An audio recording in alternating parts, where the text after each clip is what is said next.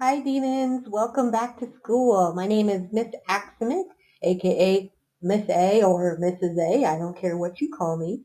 I am so looking forward to getting started with you guys once again, whether or not you are new to Golden High School, you're a freshman doing remote learning, or you're a sophomore or junior in geometry. Whatever the case is, I am so happy just to be working with your smiling faces once again.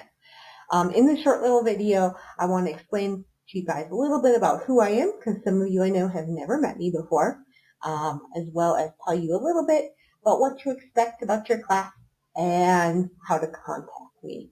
So I'm going to try to make this short and sweet. Hopefully I don't babble on too long. So first things first, a little bit about me. I am not a Colorado native. I was actually born in the land of 10,000 lakes, aka Minnesota.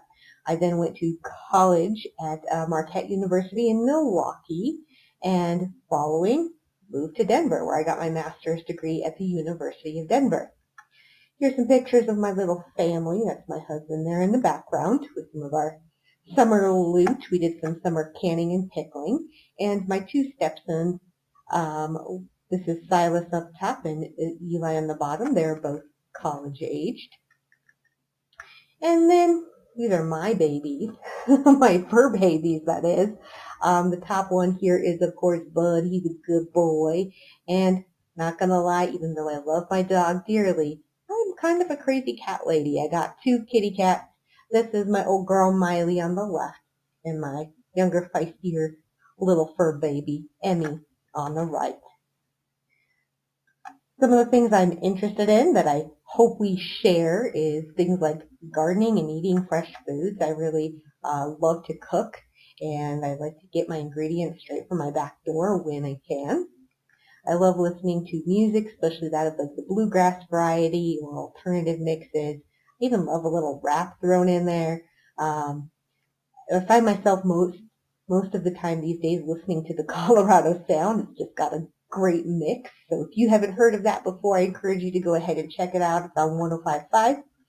I also like to do all the things Colorado, so hiking, biking, like you name it, camping, stand-up paddleboarding. Love to do all that stuff. Hopefully we have some of those things in common that we can talk about and use as examples throughout the year.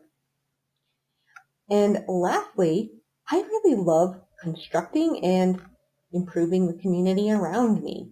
For the last couple of years, have had the privilege of teaching a class called Geometry and Construction, where we learned the geometry content through building a house or Habitat for Humanity.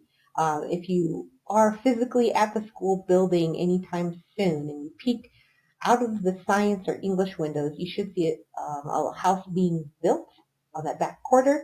We didn't get to finish it last year because of all the COVID stuff in the spring, but it will be being finished this year. Now, teaching this class taught me a lot about how I believe students learn best. And really what it boils down to is I believe that you learn by doing and by exploring. I'm going to try my hardest this year to help you guys with the resources we have available to us to learn the content that way online. It's not going to be perfect. It might be a little messy. Sometimes you might get frustrated. I might get frustrated, but you know what? We're in it together and we're going to figure it out. Speaking of classes I teach, I also teach college algebra online. That's probably my biggest class this semester. I'm also a certified instructor through the CU Succeed program with the University of Colorado at Denver. But for you guys who are getting this video, you are in my Algebra 1, Geometry, and Honors Geometry classes, and you are doing remote learning. So like you, I'm also doing remote learning, or remote teaching, I should say, because I have an autoimmune disorder. So I'll be working from my home office most days and helping support you guys through these classes. I wanted to keep things as simple as I could for you by using platforms that made sense. Okay, I know last year some of you may have gotten flustered or frustrated at times because you felt like there was just so many things to click on and you weren't sure where to click and what to do. Well, I'm going to try to simplify that process for you.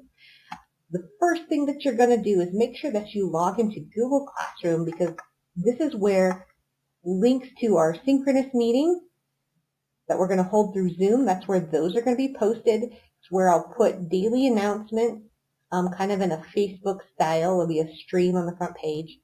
And then the middle tab in Google Classroom has classwork. And this is where you're going to be linked to assignments that you'll have for the week.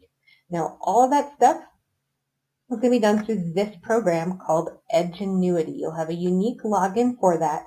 I will get you in there this next week and let you kind of explore around a little bit. In Edgenuity, you will have your lessons, meaning the videos. They are not done by me, but they're pretty explanatory. They say much the same things I would. There'll be some interactives to play with. And then there will also be things like practices, quizzes, and tests. It's all kind of housed in this Edgenuity system. And again, I'm using this program because I think it might help some of you know what to do, where to click, that kind of stuff. What I recommend that you have for this class going in is a scientific calculator. Okay, I know you have those on your phones, but I really recommend a handheld one. They're not very expensive. They're usually around $12 or so at Target, Walmart, you name it. Just because it's going to be easier for you to physically press those buttons instead of fighting with your phone screen the whole time. I also recommend that you have a designated notebook or binder for this class. It'd be helpful if it had graph paper in it. Like they sell little composition notebooks that have graph paper. Those would be perfect. Excuse me. But it's something to kind of keep all of your stuff for this class together. That being said, I don't want to take up too much more of your time today.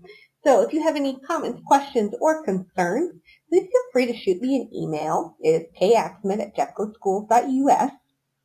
If you want to talk on the phone or in a virtual meet, please just send me an email and ask. It'd be helpful if you told me some times that you're available, like a couple different ones, so that I could, if I have other people in my schedule, I could plan around that. It is my goal to touch base with each one of you one-on-one within the first couple of weeks of school. So don't be surprised if you get a phone call from me and you're like, why is my math teacher calling me? Well, I want to call and introduce myself and make sure you know that I'm friendly and I'm open to talk to you about whatever you need. Thanks so much, guys. I look forward to working with you next week. Have a great rest of your day.